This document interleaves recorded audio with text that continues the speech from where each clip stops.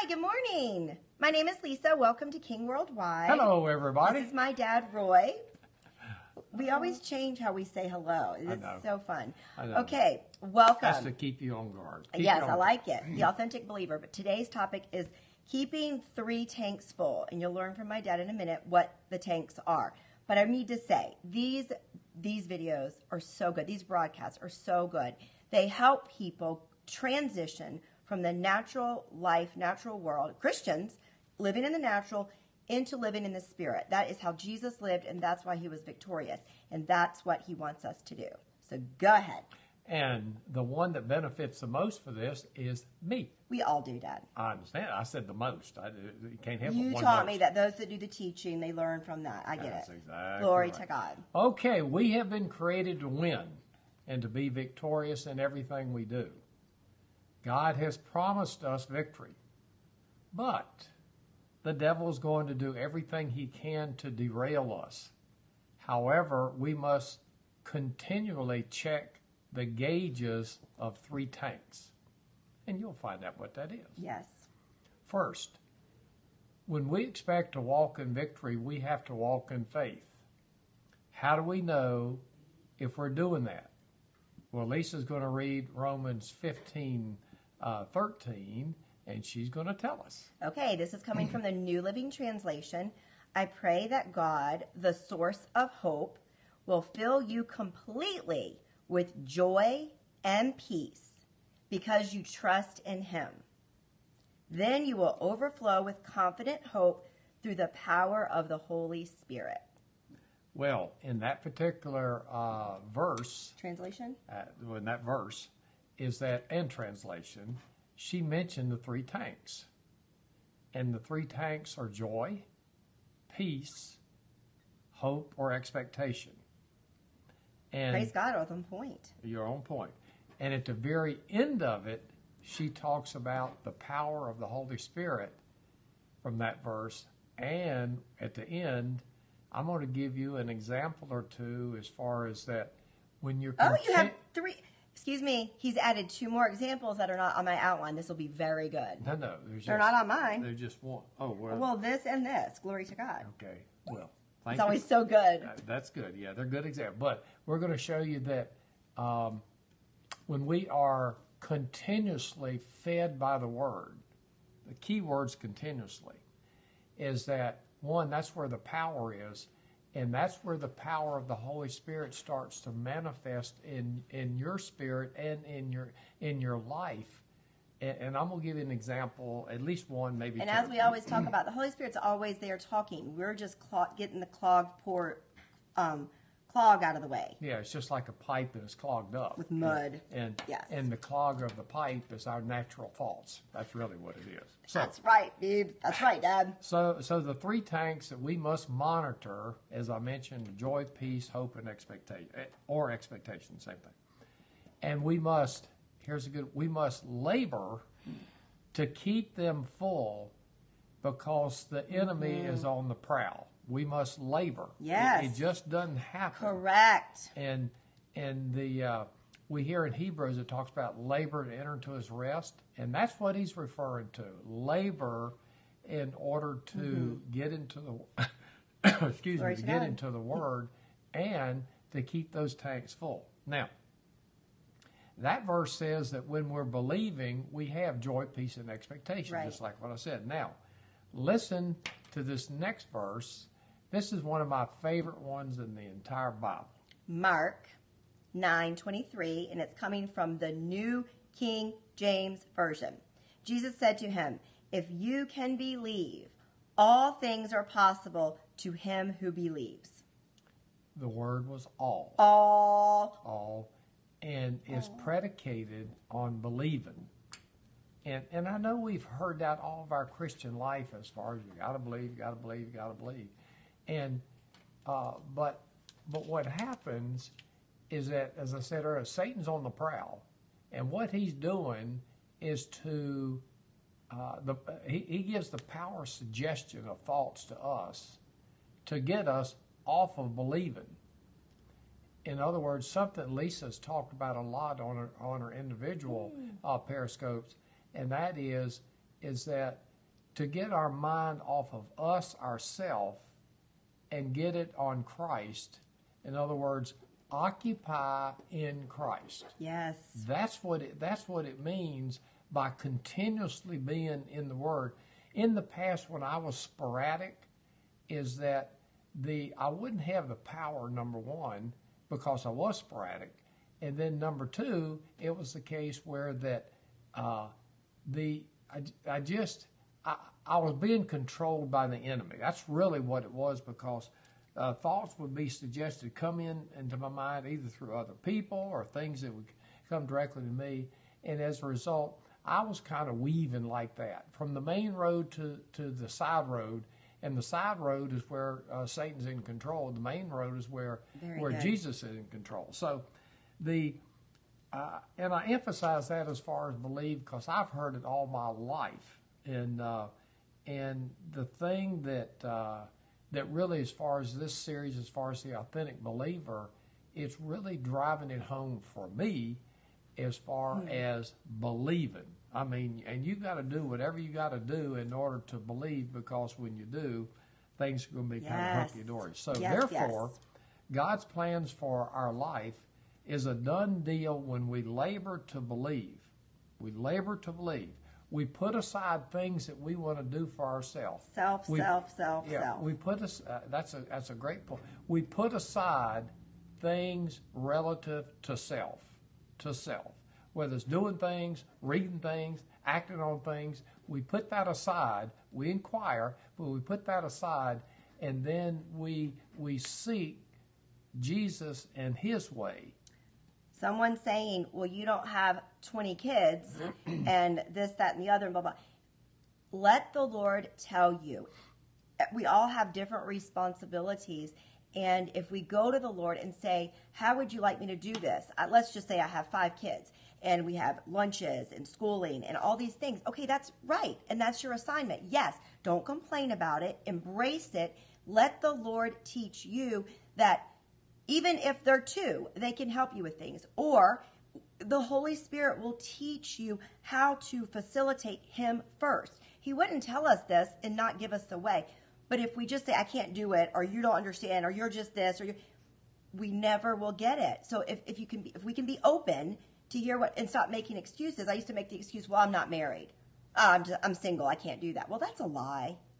Now embrace where we are, and it's the greatest life ever. Wouldn't you say? Oh, yeah. And I think a key part of what Lisa's saying there is that if we'll take a few minutes consistently, virtually every day, and that being, I don't care if it's 10, 15, or whatever, get up 15 minutes earlier and do it that way. Just into the Word, so that you're tapped into the source, and then when you inquire, you'll be more prone to hear. Yes. And that's what inconsistency gave me, right, was lack of hearing. Lack of hearing the Holy Spirit was because, and I said, well, I told her more than once, I'm not hearing the Holy Spirit in the past. And, no, you didn't say in the past for a long. That was the first problem. Yeah, well, I said it right then. Yes, you did. And then you got to changing your words, and then. But it was a fact as far as being consistently in the Word, and not let distractions of the natural world, particularly focused about things about me or things that I wanted to do or accomplish. For the family. Like, you are not ever selfish. It was for the family. Well, yeah, but it still, I wasn't focused. Let me go get to the bottom line. Jesus was not my first love. That's the bottom line. That is gut-wrenching. Yeah. Because He isn't for most people, and that's the problem. But it's a process. It's a process where I've gotten to the point where Jesus is my first love, but it didn't happen overnight. I just kept chipping away the junk. Yeah. So here's the big question. How do we increase our belief? If thou canst believe, all things are possible to him that believes. How do we increase our belief or our faith? Okay, so Romans 10:17, we all know the scripture, but this is from the New Living Translation, and I have to say something after. So faith comes from hearing, that is, hearing the good news about Christ. So this is important. Christ is the anointed one and His anointing. So it's hearing the good news of the anointing, or it's the anointing that breaks the yoke. It's the anointing that sets us free. If you're hearing Bible and it's not anointed, it's not going to set you free. You're not going to feel change. It's going to be condemnation. So it's very important what we're hearing and listening to and watching. Now, if our gauges indicate we're feeling sorry for ourselves, or we're depressed, or confused, or frustrated, don't feel it's ever going to happen to us. We don't think it's ever going to happen to us. Then we need to fill the 3 tanks up. Now let's go back to the basic premise we did for this series. Faith produces expectation. Expectation produces joy. Joy produces strength. And strength yields victory. Yes. It all starts back with belief in faith. Yes. With faith. Yes. It all starts, and that's why Mark 9:23 that Lisa read and I just referred to a second ago, that's why it's been always one of my favorite, because I knew that was the ticket. Now, it took me some time to get real close to it. Doesn't matter how long. But as long as you keep it on, then Yes. then it's going to get better and better. And I'll give you an example at the end as I reference that why it will, or how it will. How do we fill up our tanks? We do it by believing. We said that 100 times this morning. By increasing our faith.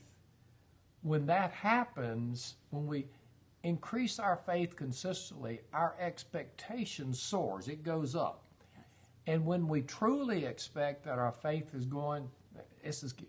When we truly expect when our faith is going to produce change, we're going to see results. We're going to see victory start coming close to pass in our lives. Now, you have to truly expect. And I'll be real honest with you, is the fact is that there are some dreams that I've had for years that have not manifested in the natural world yet. However, I expect for God's promises in those areas to be fulfilled any moment. Any moment. My expectation now is at a higher level than it was when I prayed the prayer many years ago. It was hoping then. Yeah, and one would say, well, why did it take so long? Well, I think two reasons. One is the fact is that it's taken this length of time because it's a huge, huge expectation. And as a result is that God's going to meet me at my level of faith. And so the second point is that what I've had to do is to increase my belief and increase my faith. That's how I know it's right on the doorstep. And shutting out the natural. That was the big thing you did. Yeah, shutting out the natural. It's just like one of the most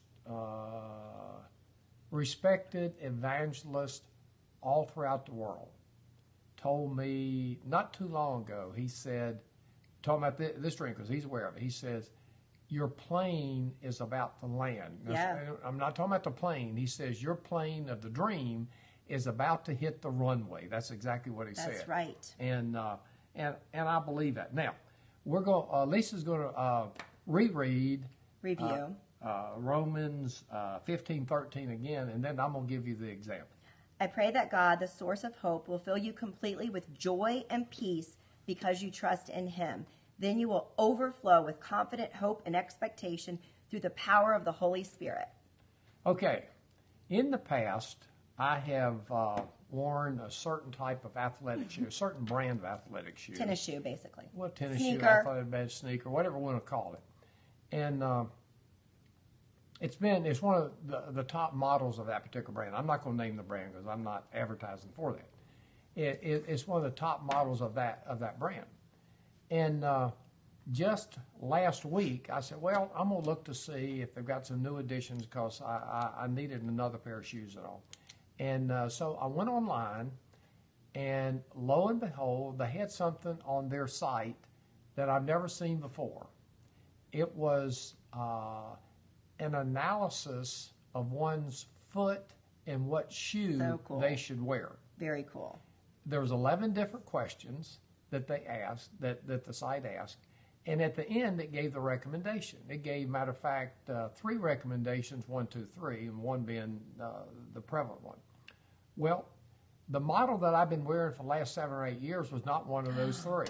Oh, interesting. And so I said, okay, I just, it wasn't by coincidence that I went and I saw the analysis. Correct. So we'll call this the new number 1 model. Is that Sally and I last week we went we went to the store that we know the people there where I've gotten shoes in the past and tried on the new model.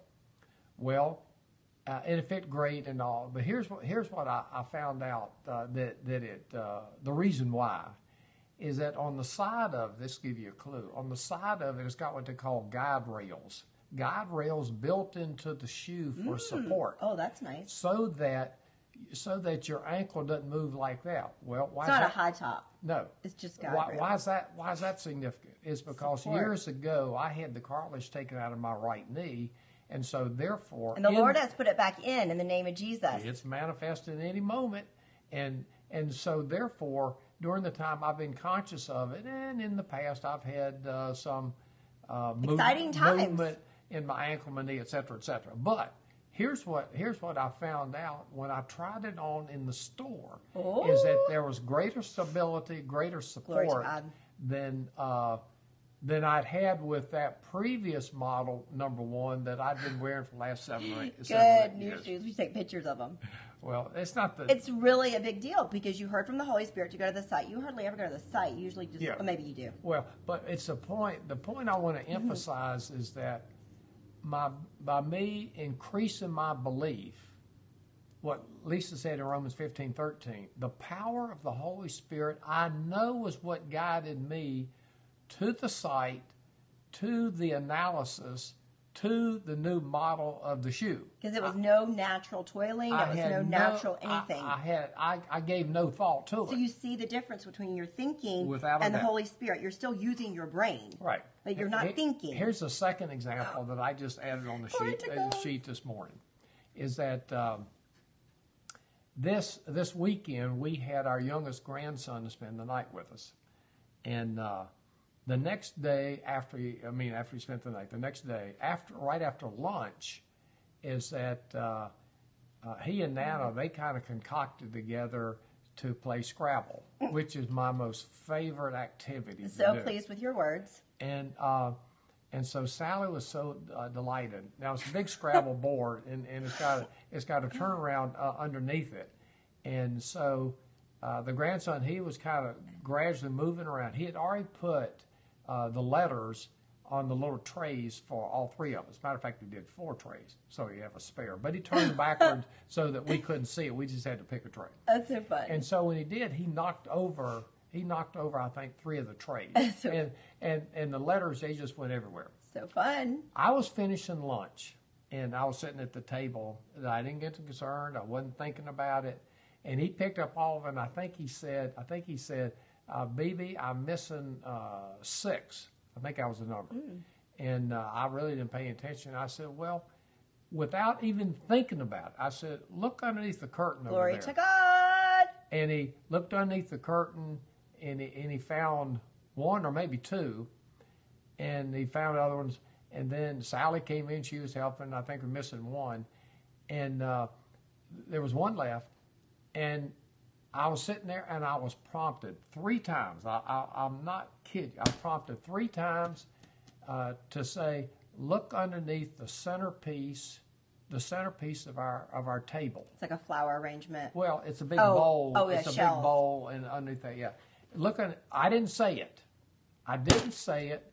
And Sally came over, and she looked at it. She said, oh, grandson, here it is. It's right under the centerpiece. Glory to God. So why didn't you say it? Well, I don't know. Good, but you heard it, so good. That's better than ever. The key things that I heard, and that comes from what Lisa read in Romans 15:13. What a great is that as you increase your belief, then you're hearing from the Holy Spirit all the time. Joy and peace and expectation increases, and with that, there's the little byproduct, not little, but It's the huge. It's our guide. the byproduct as far as the Holy Spirit's getting closer, and You're hearing it he's clear, talking, clear. he's Yep. talking, and because of all that, I was hearing more. Glory. And So good. if God will do that for me, He'll do it for you. So good. Thank Okay. you. What a great story. Thank you. Have a Thank you. great Okay. day. See you. Bye.